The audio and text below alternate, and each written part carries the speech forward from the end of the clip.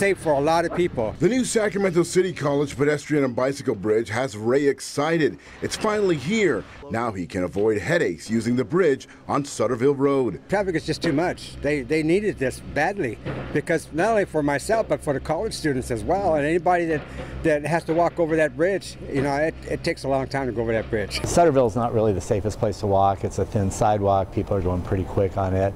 You go up the hill and over. Plans were drawn in 2011. Construction began in 2015. A year and a half later, with a final cost of $11 million, the overcrossing spans over the light rail and UPRR tracks, connecting Curtis Park, Land Park, and Sacramento City College. It'll connect two different communities, so it's a good job, and they put it up fast. This way, people can just take the bridge.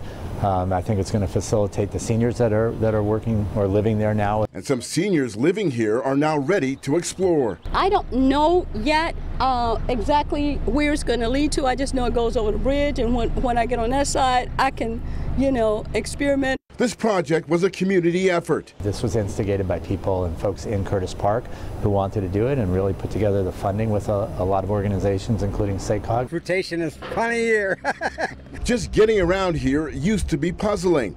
Now it's one more little piece of the puzzle here as Sacramento continues to move forward.